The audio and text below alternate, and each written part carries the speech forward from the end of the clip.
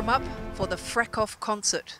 It's an all-day concert going into the night with a premium lineup, including the Pigram brothers and the John Butler trio, all coming together for the main message, Frack off. Keep out of Western Australia for fracking. Please welcome one of the greatest bands Western Australia's ever produced. Let's go mad for the Pigram brothers!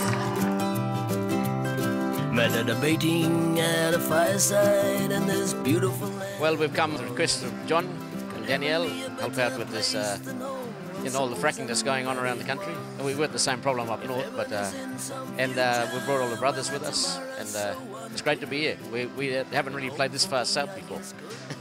Nowhere else but here.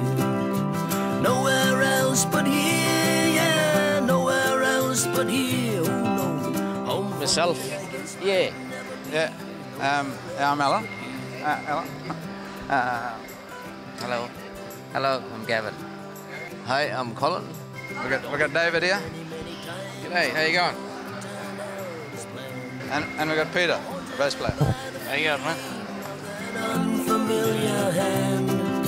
Just listen to little honeysuckle singing sweet and clear. I'm good friends with the Pigram brothers and spent plenty of time in Broome. We fought for 10 years for James Price Point, Wamadan, that country there, to stop the world's largest gas plant from being built and send all the pirates away. Even though Barnett still wants to do the same thing, all the companies moved out of town. So yeah, I know that country well. I've spent a lot of time on that country. And the blue moon's starting to bite. Hey Mom, I can just taste your face. What we're saying to the politicians is, look at the facts, look at the real science, and look at the legislation that's involved. These companies who wanna mine this gas, this tight gas, the shale gas, this coal seam gas, the Burus and the Cal Energies and the Bunbury Energies. We want these politicians to realize that it's an unregulated industry, a terrible history. Got the dust and mud stuck in our head. We feel that we've got a gun pointed to our head to say that we can't say no. But the Yarru people vigorously oppose against Buru's fracking program. So the whole tribe is saying no, and the government is saying that we can't say no. That's wrong. So that process should be reviewed or looked at and come out to say that traditional people on exclusive possession land, granted to us by our native title, by the federal court. What exclusive means to me is that no one else in the world could make a decision what happens on this country, only the Yarru people.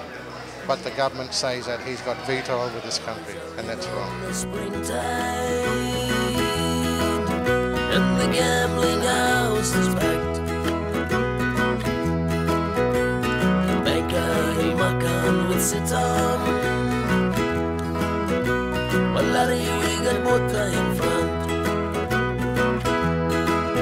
Hey, Dad, we're gonna rag a little Johnny tonight.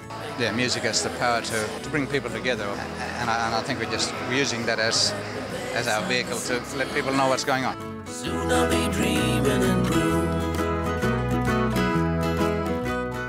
And I also do monitoring on our country, such as the bilbies. These creatures are a vulnerable species. The biggest destruction to them, gas company or the oil company, what they do seismic lines. And in that process, what they use is a big bulldozer. They drop the blade and they push that blade for 70 kilometres long. And there's no tree at all. So if any tree's in the way or any anthills or any bilby holes, they'll cover it and they'll knock it over. The worst thing is that the company does their activity during the day when they put the blade down and push it. That little creature, he's under the ground 3 metres. He can't hear or anything on top. At night he wants to come out and the hole is blocked. The company says they are good diggers, and I agree with them, but they only dig one way and they dig down. They can't dig up.